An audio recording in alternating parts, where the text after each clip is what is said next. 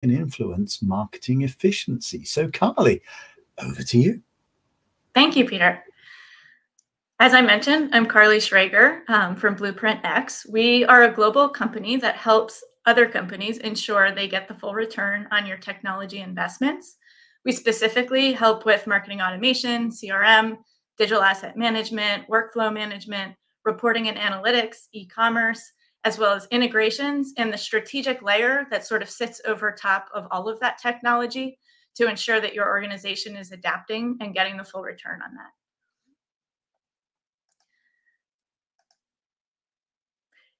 Do you remember when marketing automation first came about? Because I do. It was 2008, and I was asked to go find an email sending platform. While I was doing my Google searches, I came across Eloqua. I hadn't even finished watching the demo online before my phone rang from Eloqua asking if I had any questions. It was amazing, and I was hooked. I knew then that marketing automation was going to change the way we did marketing. Now, that kind of experience is just expected from consumers at the very least. So, marketing automation must be old and outdated, right? But it's not. It's actually a foundational piece of the next chapter. Marketing automation created the sort of extra team member of marketing by allowing for some ongoing communications that didn't require human intervention, taking targeting and personalization to a new level while enabling marketers to report on the success or not of their efforts. Leveraging your data, you can learn almost all you want about your audience, what they're interested in, the timing of their investment, who they collaborate with in their buying decision, how they navigate through the information you provide them, and what's going to push them across the finish line to actually sign the deal or make the purchase. So it's really important to know your audience, who you're selling to, what their interests are, what their timing looks like, and who they collaborate with. You also need to know the path that they're taking. So what does it look like when they realize they have a problem? When they find the potential solutions, and how do they select that solution? And how do they choose to continue to do work with you? How do they navigate everything that you're providing to them? Some people know these two pieces as buyer personas and customer lifecycle or customer journey. Armed with the quality data and analytics, marketers have had the capability to set up automated communication paths for different segments of their audience. With analytics, marketers have the power to iteratively optimize the communication paths, honing messages, timing, frequency, learning how to move prospects through the funnel faster, and even increasing purchase amounts. The combination of the amount of data available to marketers and the systems that facilitate automated journeys have taken the evolution of marketing quite a long way. But we're entering a new phase in marketing. My moment of receiving the phone call from Eloqua while still watching the demo, it's happening again. Marketing's capabilities and the ability to up-level in efficiency are evolving, and it's pretty exciting. So let's take a look at your tech stack, and let's talk about the art of the possible. So picture this. Your tech stack includes a work management tool, a marketing automation platform, journey management platforms, and a BI or reporting tool. At the beginning of the campaign creation process, you're thinking about segmenting your audience. So many people think segmentation is just coming from your marketing automation tool. But actually, you can pull from multiple platforms, such as your CDP, a data warehouse to combine demographic, firmographic, behavioral data to enhance your segmentation capabilities. The more access to different sources of data you have, the more targeted and personalized your communication becomes. So now a campaign manager puts a request into your work management system, specifying the types of content that they want to include. The work management tool handles the request for content, creates the appropriate project and routing approvals of the resources. Content works its way through the approval process, and the integration is a critical element to this operation. We don't believe that your team members should be copying and pasting text into templates. Teams spend 20 to 30% of their time doing this. By implementing this level of automation, you gain back your valuable team members' time and allow them to focus on more strategic efforts. Your content is automatically pushed to journey platforms. Some examples shown here via the integration. The results are pushed to your analytics tools for review by the campaign requester or other stakeholders and should be used for optimization of future campaign strategy.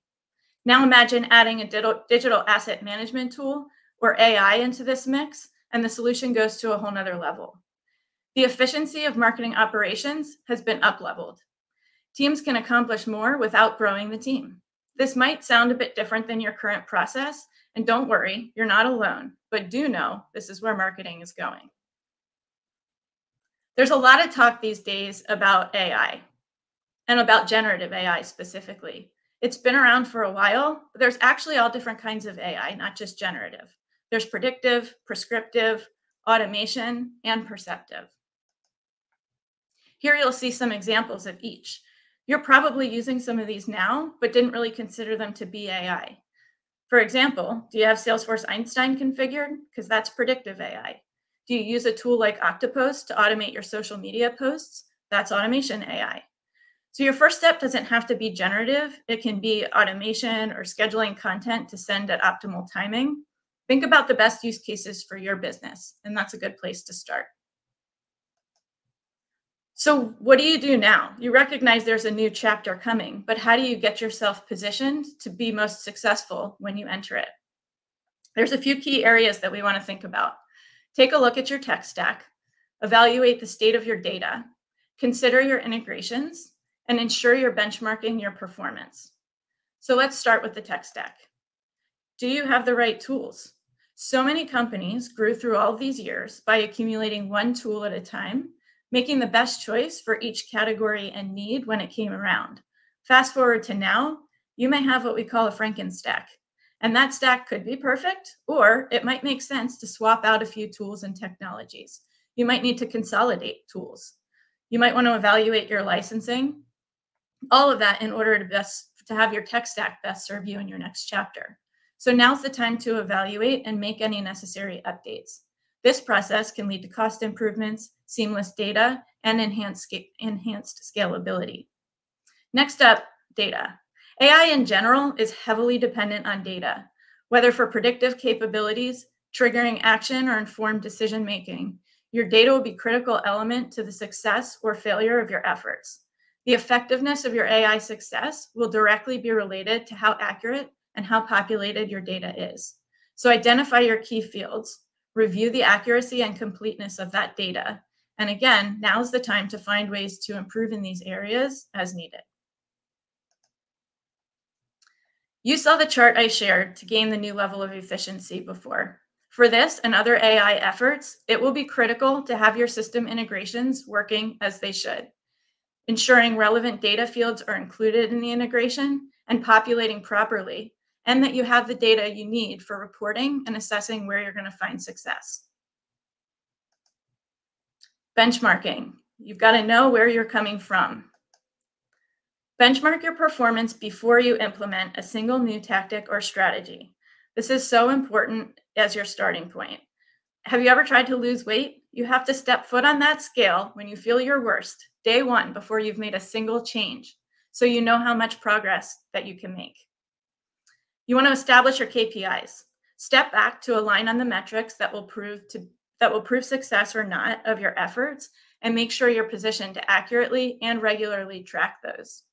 Set goals so everyone can agree on what success looks like. Track your metrics on an ongoing basis. This is how you're going to know what's working and what isn't, and allow you to focus your energy and time on the tactics that make the most impact to performance. If any of this sounds applicable or interesting for your business, I'd love to talk more about it and how you can get started down the path. Back to you, Peter. Lovely. Lovely. Thank you very much, Carly. There's a lot to unpack there. So let me just come, if you wouldn't mind, you could perhaps just share a little bit about the difference between the AI, generative AI, which I think is what a lot of people hear about, and the machine learning based AI, which is helping drive it in the background. So, because I don't think everybody fully appreciates there is a subtle difference, as you say. And in fact, there aren't just two. There are multiple versions of AI, but I think that's the biggest difference, isn't it?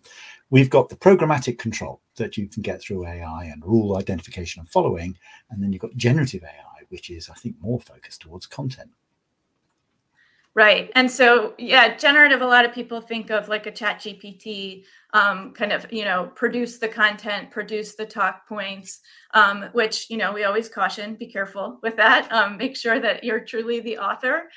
People are pretty keen to spot what's been generated from a content perspective, at least in words, by AI.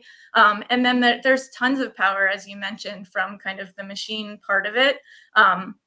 We would sort of live in that space in terms of automation, which is really paying attention to the reporting and analytics and learning as much as we possibly can from the data and triggering automation so that we really are creating the true personalization, both from a timing from a content and a targeting perspective. And our consumers can feel that difference. Yeah, lovely. Thank you. So I've got a couple of other questions for you. This sounds great. And so I can see that there's real business benefits to be had in both the efficiency and the effectiveness of marketing automation here. But what is the biggest hurdle to implementing some of the things you've discussed? And how would you recommend we overcome those hurdles? Yeah, I always find that the biggest hurdle is actually getting started. I think it sounds like a lot, it feels like a lot. Companies also have to make the effort to set aside the time and resources and money to take on any of these efforts. And to that, I always say, let's just start somewhere. You can start small. You just start taking one step at a time. So it doesn't have to be a complete overhaul of your company and their approach to automation. But just start to carve off one piece at a time. And of course, it doesn't hurt to have a partner who's kind of been there, done that to help you down the path and avoid the pitfalls. Yeah, I think that's what I called the people who were in wave one of generative AI, in that it had a huge amount of potential, but none of us really knew how to exploit it. So we all experimented. And of course, that's where you hear the horror stories of where things didn't go well, but also the immense successes. And I suspect that with a partner like yourselves, that's part of how you write a good requirements document, is talk to the people that do it as a day job, that have made the mistakes, have identified the wins. Now, one of the things I did want to ask you, though, is when I was looking through your slides, it's very interesting. It's quite a stack there. And I was wondering, what about companies that don't own all of that technology, or they don't have it all, as you talked about it in your example? Is there not a solution for them, or is it a case where you have to buy the whole thing before you actually start to see value? Good question. And a lot of people ask that question. You definitely don't need that whole stack in order to start moving forward. There are automation and efficiencies to be found in each piece of the stack. So even just looking at integrating two tools together, like marketing automation and work management, for example, there's a lot of efficiency to be gained there to give time back to your teams. So I wouldn't be afraid because you don't have all of the technology. Like I said, just get started one step at a time, and you can see some progress and sort of prove out the business case to move forward with additional technology. Lovely. And can I ask a question? I presume you also have experts on your own team that can help those organizations sound out, the typical 3-act drama, isn't it? Where am I today? Benchmarking, as you say. Where do I want to get to? But more importantly, how do I get from here to there? That's right. Yes, we do have experts who help navigate that, and we call that kind of your roadmap. So whatever it is that we help define as your ultimate goal, we can kind of help you establish what is future state and what's the best path and most realistic path aligned to your company to get you there. Lovely. Thank you. So thanks very much, Carly. Another great presentation. I think we've had 3 here which have helped us identify who to approach and how.